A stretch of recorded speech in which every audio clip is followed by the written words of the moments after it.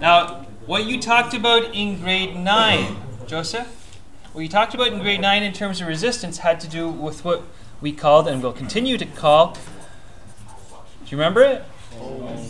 Ohm's law. You've seen this before. And really what Ohm's law does, before you even talk about any math or anything like that, you know that if you resist motion, is it going to use up energy? Yeah. So let's just talk about it in terms of proportionality. If I increase the resistance that something experiences, won't that increase the amount of energy that it loses? Yeah? So in this case, we're talking about energy per charge, not just pure old energy. So we could say the more resistance that an electron experiences, or not resistance per charge or energy per charge, I should say energy per coulomb, the more resistance that a coulomb of charges experience, the more voltage they're going to lose. Or the greater their voltage drop will be. Okay? Well, it's going to, the magnitude of the voltage will increase, is what I'm trying to say. What about if I talk about water pipes? If I increase the resistance, what's going to happen to the flow rate of water in a pipe? So what if I said this proportionality is probably true? If I increase the resistance, it's probably true for water that the current goes down, and so it's probably true for electricity as well. Yeah? That's a pretty good proportionality. What's that? That would be assuming that electricity. But it does flow in a similar way. There's a flow rate. Okay? So we could say this, you know, with these proportionality statements, we could say, all right, well, that means that resistance is probably somehow proportional to voltage. So if I increase resistance, I'll be increasing the voltage. And if I increase the resistance, well, I'd be decreasing the current. So we say that it's an inverse proportionality. Oopsie, what did I do here? An inverse proportionality. That means 1 over current. An inverse proportionality. So as the current increases, that would mean that there's a decreasing resistance. And as it turns out, there's no correction factor here. And this is what Ohm figured out. There's no correction factor. There's no constant. There's none of these, like, a fudge factor, if you will. Turns out the resistance is plain and simple, just equal to the voltage divided by the current. The electric potential divided by the current. And commonly, the way a grade 9 teacher will write it is V equals I times R. Not R equals V over I, but R equals V over I is a nice way to talk about it in terms of the real concept behind what's happening. We rearrange it commonly as V equals I times R, probably because people that write equations in textbooks don't so much like to type in fractions. It's easier to write it all in one line. But that's okay. We're not in a typewriter era anymore. It's easy to insert equations now.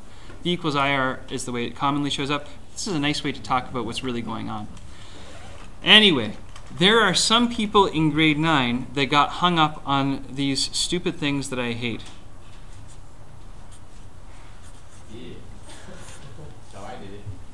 Yeah, and if you stunk at rearranging formulas in grade 9, yeah, the triangles, the magic triangles. Here's the issue. Shh. People that can't do math use triangles. But in this course, how many formulas have fit into a triangle? Yeah, like 2, like maybe 3.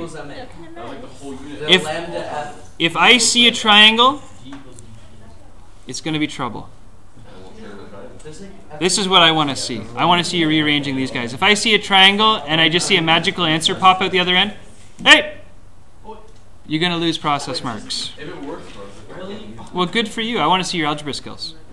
Okay, and I will applaud you for your success in life. If you go on after this and you use pyramids for the rest of your life and maybe you become an Egyptian citizen, that will be wonderful.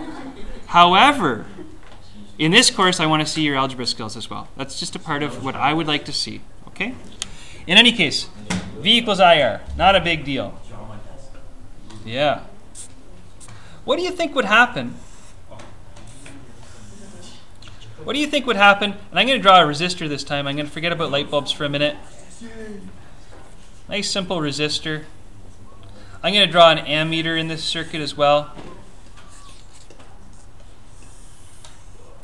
I'd even like to be able to measure the voltage, the electric potential difference, across this resistor. So we're going to do a thought experiment, and we'll do the real experiment afterwards, okay?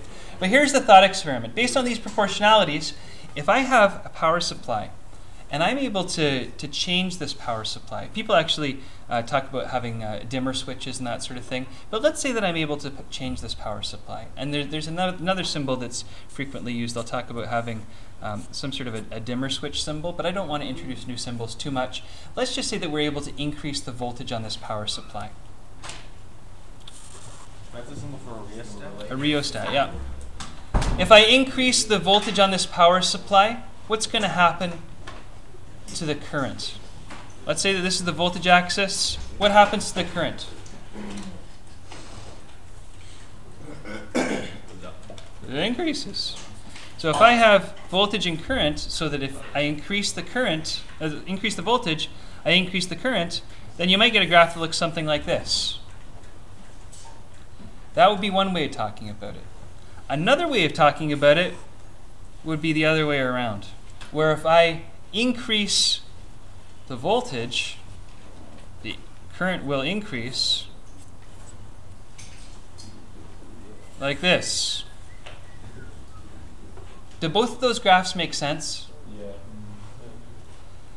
Here's where we come into which graph would be meaningful in terms of our math.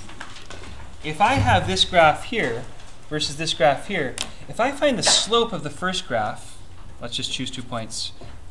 We don't have to do the calculations. But if I do the slope of the first graph, that would be I, V, or change in I over change in V. And I would say I over V is the slope. No problem. If I do the slope of the second graph, I've got V and I, and the slope would be V over I. Which of these two slopes looks familiar to you? V over I.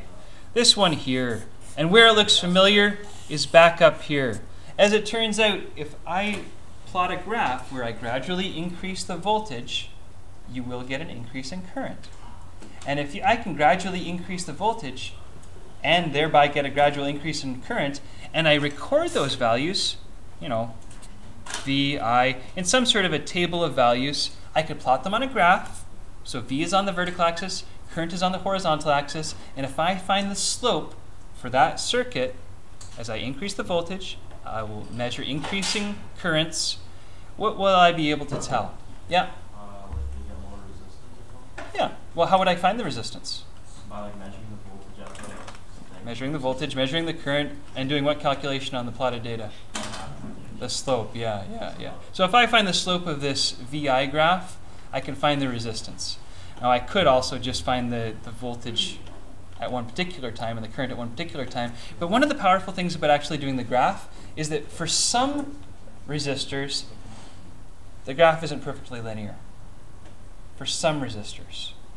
For a perfect resistor, what we would call a perfect ohmic resistor, the graph is perfectly linear, so you could just simply do for any individual voltage measurement and for the matching current measurement for a given voltage for a battery, you could take the V value and the I value, you get the R value and feel fairly confident that that resistance that you've calculated is the resistance, the average resistance for that resistor. For a non-ohmic resistor, the resistance maybe varies depending on how much voltage is being placed across it. We're going to assume in this course that they're all ohmic resistors. So yeah, you could approach it by the graphic method, or you could approach it by the simple equation method, and you should get roughly the same result if it's an ohmic resistor, you know, what we'll consider to be a perfect resistor. What's an example of a not perfect resistor? In other words, maybe you talked about this in grade 9. What's an example of a resistor whose resistance changes as it heats up? Do you know about this? Yeah, it turns out an incandescent light bulb is in this category. Turns out that if you have an electric stove, the elements in your stove may be in this category. There's a number of things that do fall into this category. People talk about something called a thermocouple. And a thermocouple is one where the resistance changes as the temperature changes. And you can actually run a current through a thermocouple, and based on the resistance that that current encounters, based on voltage measurements and current measurements, you can plot a graph that will actually tell you what temperature it must be based on the resistance of the thermocouple. That's a fairly useful thing. So ohmic resistors have their place. Non-ohmic resistors have their place, but we're going to focus more on the ohmic ones, the ones that follow this nice simple rule. Okay?